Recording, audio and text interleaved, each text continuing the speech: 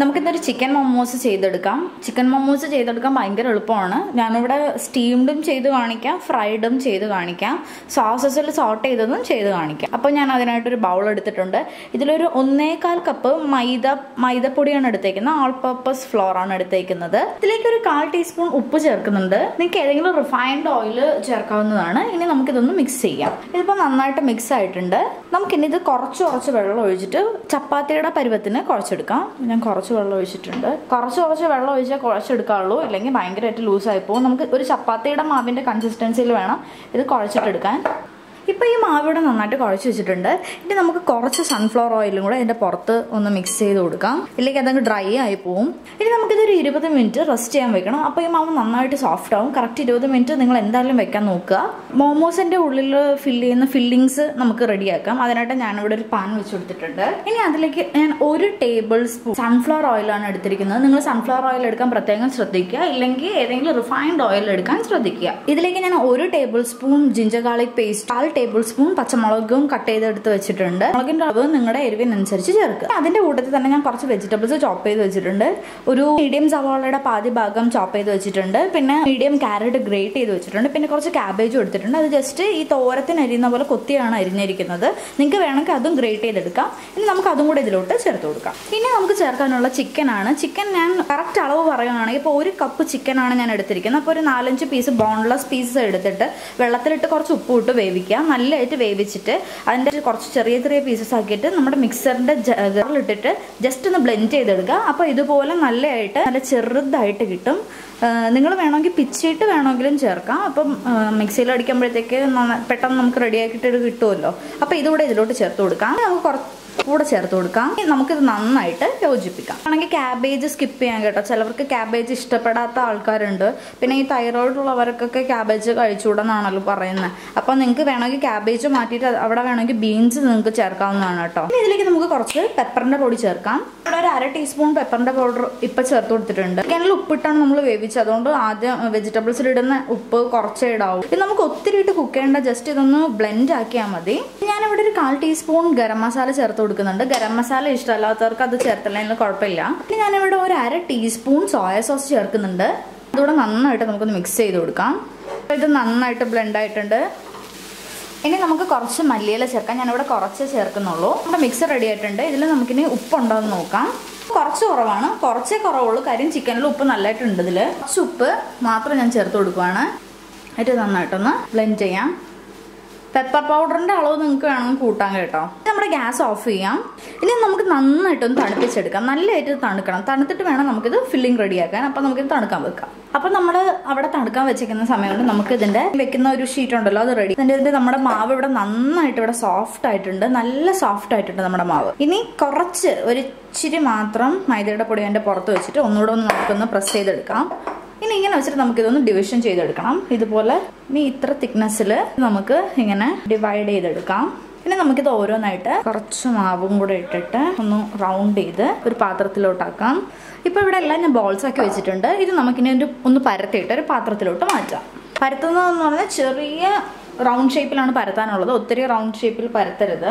കുറച്ച് മാവൊന്ന് ഡസ്റ്റ് ചെയ്ത് കൊടുക്കുക. അപ്പോൾ ഇത്രയും ചെറിയൊരു റോള് നമ്മുടെ കൈയുടെ അകത്ത് വെക്കാൻ പറ്റുന്ന അത്രയുള്ളൊരു റൗണ്ട് ഷേപ്പിൽ നമ്മൾ പരത്തിയെടുക്കാം. അങ്ങനെ എല്ലാം ഇത് നമുക്ക് പരത്തിയെടുക്കാം. ഇവിടെ നമ്മുടെ ഫില്ലിംഗ് ഒക്കെ തണുത്തിട്ടുണ്ട്. എന്നിട്ട് നമ്മുടെ ഷീറ്റ്സ് എല്ലാം ഇവിടെ ഞാനൊന്ന് പരത്തി വെച്ചിട്ടുണ്ട്. ഇതിന്റെ തിക്നെസ് എന്ന് പറയുന്നത് നമ്മുടെ പത്തിരിയുടെ തിക്നെസ്സിലാണ് ഞാൻ ഇവിടെ പരത്തിയിരിക്കുന്നത്. ഇനി നമുക്കിത് ഫില്ല് ചെയ്തിട്ട് ഇത് പ്ലീറ്റ് ചെയ്യുന്നത് എങ്ങനെയാണെന്ന് കാണിച്ചു തരാം. ഇത് ആദ്യം ഇങ്ങനെ കയ്യിൽ ഇങ്ങനെ വെക്കുക, ഒരു ടേബിൾ സ്പൂൺ വെക്കുക. ഈ ഭാഗത്ത് നമുക്ക് കുറച്ച് വെള്ളം ഇങ്ങനെ ഒരു ഫിംഗറിൽ എടുത്തിട്ട് ഇങ്ങനെ വെള്ളം ജസ്റ്റ് ഒന്ന് ഇവിടെ ഒന്ന് റബ്ബ് ചെയ്ത് കൊടുത്തിട്ട് ഇതിവിടെ കൊണ്ടുവന്ന് ഇങ്ങനെ വെക്കുക. എന്നിട്ട് ജസ്റ്റ് പ്രസ് ചെയ്യുക. എന്നിട്ട് ഇവിടെ നിന്ന് ഇങ്ങനെ പ്ലീറ്റ് ആക്കി കൊടുക്കുക.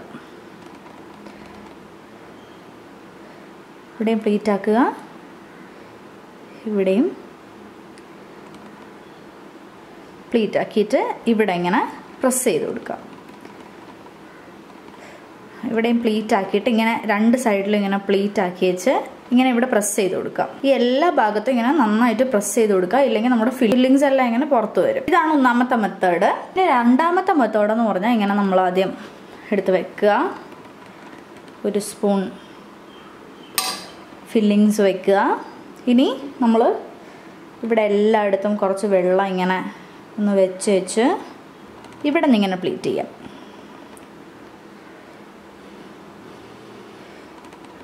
കാണുന്നുണ്ടോ? ഇങ്ങനെ പ്ലീറ്റ് ചെയ്ത് ഇവിടെ വെച്ചിട്ട് ഇവിടെ ഇങ്ങനെ ഒന്ന് പ്രസ് ചെയ്യാം. അപ്പോൾ ഇത് കിഴി പോലെ ഇരിക്കും. ഇത് വേറൊരു മെത്തേഡാണ്. ഇതുപോലെ ഒരു ടേബിൾ സ്പൂൺ വെക്കുക, ഇവിടെ ഇങ്ങനെ കുറച്ച് വെള്ളം ഇങ്ങനെ ഒട്ടിക്കുക. എനിക്ക് തോന്നുന്നു ഈ ഒരു മെത്തേഡാണെന്ന് തോന്നുന്നു നിങ്ങൾക്ക് എളുപ്പമായിട്ട് ഫീൽ ചെയ്യുന്നത്. ജസ്റ്റ് പ്ലീറ്റ് പോലെ നമ്മളിങ്ങനെ വെച്ച് കൊടുത്താൽ മതി. ഇവിടെ നിന്നും ഇപ്പുറത്തൊന്നും കാണാനൊരു ഭംഗി ഉണ്ടാവും ഇങ്ങനെ ചെയ്താൽ. വളരെ എളുപ്പമാണ്. ഇങ്ങനെ കാണുമ്പോൾ ഇച്ചിരി ഡിഫിക്കൽട്ടി ആണെന്ന് നിങ്ങൾക്ക് തോന്നിയാലും നല്ല എളുപ്പമാണിത് ചെയ്തെടുക്കാനായിട്ട്. നമുക്കിനി എല്ലാം ഇതുപോലെ ഫില്ല് ചെയ്തിട്ട് എടുക്കാം. ഇപ്പം നമ്മുടെ മോമോസ് എല്ലാം ഞാൻ ഇങ്ങനെ റെഡിയാക്കി വെച്ചിട്ടുണ്ട്. അപ്പം ഇതുപോലെ പൊടി ഇട്ട് വെച്ചേക്കുന്നത് പറഞ്ഞാൽ ഇടയ്ക്ക് ഇവിടെ കറണ്ട് പോയി. അപ്പം ലൈറ്റ് ഇല്ലാത്തതുകൊണ്ടാണ് ഞാനിത് അടിയിൽ ഒട്ടിപ്പിടിക്കാതിരിക്കാനാണ് പൊടി ഇട്ടിട്ട് മൈദയുടെ പൊടി ഇട്ടിട്ട് അതിൻ്റെ പുറത്ത് വെച്ചേക്കുന്നത്. ഇത് ഞാൻ സ്റ്റീം ചെയ്ത് കാണിച്ചു തരാം. ഇത് ഫ്രൈ ചെയ്തിട്ട് സോസിൽ എങ്ങനെയാണ് സോട്ട് ചെയ്തെടുക്കുന്നതെന്ന് കാണിച്ചു തരാം. അപ്പോൾ അതിനായിട്ട് ഞാനിവിടെ ഒരു ഇഡലി പാത്രം വെച്ചിട്ടുണ്ട്. അതിൽ നമ്മുടെ ഇഡലിയുടെ സാധനം വെച്ചിട്ട് എണ്ണ തടവി കൊടുത്തിട്ടുണ്ട്. എണ്ണ തടവിയില്ലെങ്കിൽ ഇത് അടി പിടിക്കാനുള്ള ചാൻസ് ഭയങ്കര കൂടുതലാണ്. അപ്പോൾ ഇവിടെ നമ്മുടെ 4 മോമോസും 4 ഇതിലായിട്ട് ഞാൻ വെച്ചിട്ടുണ്ട്. 4ലും നന്നായിട്ട് സൺഫ്ലവർ ഓയിൽ തടവിയിട്ട് വേണം ഇത് അതിൻ്റെ പുറത്ത് വയ്ക്കാൻ. ഇനി ഇത് അടച്ചു വെച്ചിട്ട് നമുക്കൊരു 20 മിനിറ്റ് ഇത് നമുക്ക് സ്റ്റീം ചെയ്തെടുക്കാം. ഇനി നമുക്ക് മോമോസ് ഫ്രൈ ചെയ്തെടുക്കുന്നത് എങ്ങനെയാണെന്ന് നോക്കാം. സ്റ്റീം ചെയ്ത ഇഡലി പാത്രം അത് നല്ലതായിട്ട് തിളക്കണം. അതുകൊണ്ട് ഹൈ ഫ്ലെയിമിൽ തന്നെ വെക്കുക. ഒഴിച്ചിട്ട് വേണം ഈ സാധനം വെച്ചിട്ട് അതിൻ്റെ അകത്ത് മോമോസ് വെക്കാനായിട്ട്. അപ്പോൾ ഫ്രൈഡ് മോമോസ് ചെയ്യാനായിട്ട് ഞാനിവിടെ ഒരു പാൻ വെച്ചിട്ടുണ്ട്. അതിലേക്ക് നമുക്ക് സൺഫ്ലവർ ഓയിൽ ഒഴിച്ചു കൊടുക്കാം.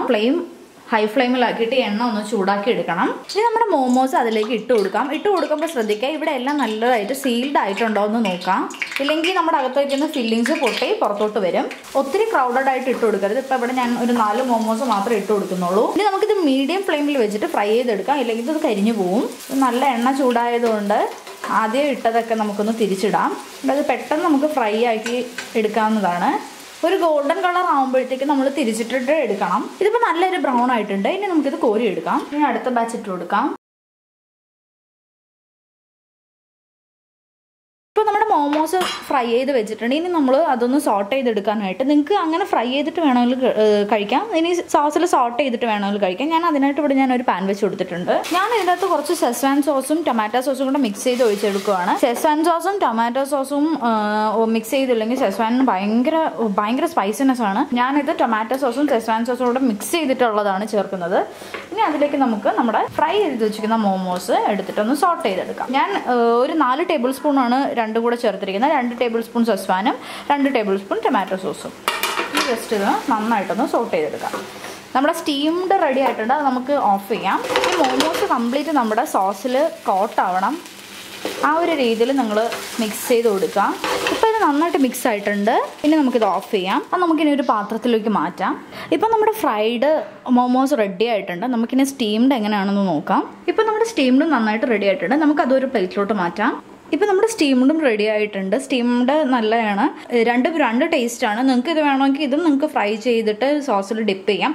ഇത് അല്ലെങ്കിൽ നിങ്ങൾക്ക് ഇങ്ങനെ സ്റ്റീം ചെയ്തിട്ട് വേണമെങ്കിലും സോസിൽ ഡിപ്പ് ചെയ്യാം. പക്ഷേ ഫ്രൈ ചെയ്തിട്ട് ചെയ്യുന്നതാണ് എന്തുകൊണ്ടും ടേസ്റ്റ്. അപ്പോൾ ഇത് നമ്മുടെ ഫ്രൈഡും ഇത് നമ്മുടെ സ്റ്റീംഡും ആണ്. ഇത് ചെയ്തിട്ടെടുക്കാൻ ഭയങ്കര എളുപ്പമാണ്. നിങ്ങൾക്കിപ്പം വെജ് മോമോസ് ആണെങ്കിൽ നിങ്ങൾക്ക് ആ ചിക്കൻ്റെ ആ ഒരു ഭാഗം മാത്രം സ്കിപ്പ് ചെയ്താൽ മതിയായിരിക്കും. ഇതിന് കോമ്പിനേഷൻ ടൊമാറ്റോ സോസും മയണൈസും ആണ്. അത് രണ്ടും കൂടെ ഉണ്ടെങ്കിൽ അടിപൊളി കോമ്പിനേഷനാണ് ഇത് കഴിക്കാനായിട്ട്. അപ്പോൾ ഇന്നത്തെ ഈ വീഡിയോ നിങ്ങൾക്ക് എല്ലാവർക്കും ഇഷ്ടപ്പെട്ടെങ്കിൽ നിങ്ങൾ ലൈക്ക് ചെയ്യുക, ഷെയർ ചെയ്യുക, സബ്സ്ക്രൈബ് ചെയ്യുക. ഇനി പുതിയൊരു വിഭവമായിട്ട് നമുക്ക് വീണ്ടും കാണാം. Till then bye.